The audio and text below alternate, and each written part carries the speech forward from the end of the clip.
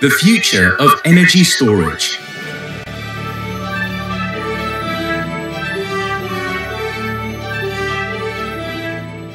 Within the next 10 years, experts predict that global energy consumption will have almost doubled what it was in 1990. By this time, we will have been generating electricity commercially from renewable sources for more than 50 years. However, to truly replace our current system with green alternatives, we not only need to increase production, but also come up with adequate storage solutions for surplus energy. Batteries. Batteries are something we use in our daily lives.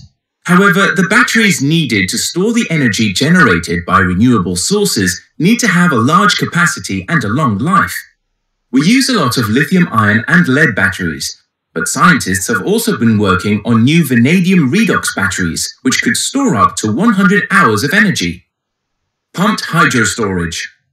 In places where hydroelectric power can be generated, such as mountainous regions or waterfalls, there is a possibility for pumped hydro storage to be used.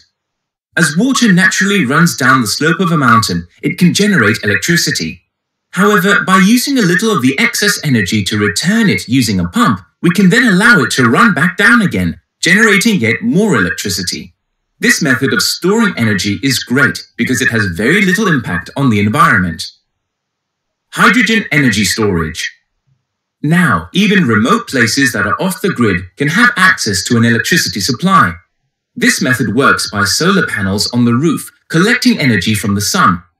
Any excess energy is stored as hydrogen in tanks until it is needed later to generate electrical, thermal, or light energy. Energy storage tower. An energy storage tower is an idea from a company in Switzerland. This idea is similar to pumped hydro storage, except it can be done without any water. The tower has a large crane in the center and a lot of concrete blocks. With surplus energy, the crane builds a tower with the blocks. Then, when energy is required, the kinetic energy from lowering the blocks is transformed into electrical energy. It might sound like a strange idea, but it's as efficient as a lithium-ion battery and is a safe and cheap storage solution. Compressed air energy storage, CAES. Another solution to store energy without water might be to use air instead. After all, there is plenty of it around. To store energy with this method, ambient air is pumped and compressed into an underground chamber. At times of high demand when energy is required, the pressurized air is heated and expanded through a turbine. This drives a generator and produces electricity. So which of these energy storage solutions will we be using in the near future?